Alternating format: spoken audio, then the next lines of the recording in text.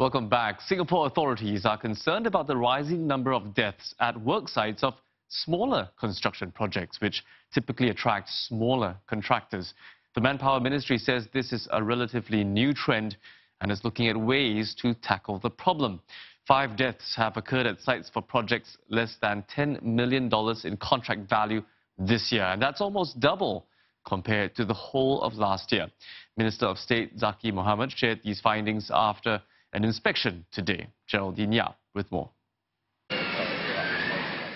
A surprise inspection at this worksite along Ang Mo Kio Avenue 5 uncovered multiple lapses. They included a lack of guardrails at open sides, unsafe scaffolding, and construction materials not placed properly.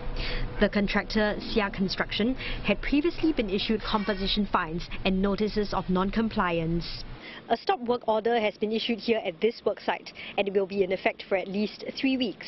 During this time, the contractor will have to take several steps to address safety lapses, including conducting refresher training for workers and re-auditing its safety management systems. This site visit is the first of 400 inspections of high-risk workplaces to be conducted until mid-February next year, with over half at construction sites.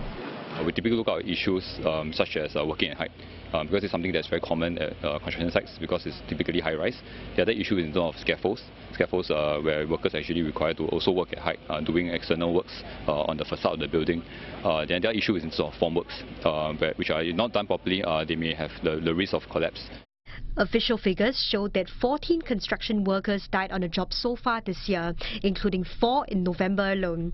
That's the same number for the whole of 2018. The number of deaths at work sites for smaller projects also went up. Industry insiders say such projects tend to attract smaller firms and subcontractors. The challenge with the smaller sites is that there are a lot more of them compared to the larger ones, and certainly with smaller firms too. They may lack the resources or know-how, and this is where we must also come in to do both, not just enforcement, but also education awareness. And at the worker level, our efforts will continue. Singapore aims to reduce workplace fatalities to 1 death per 100,000 workers by 2028. As of end June this year, the rate was 1.2 per 100,000 workers.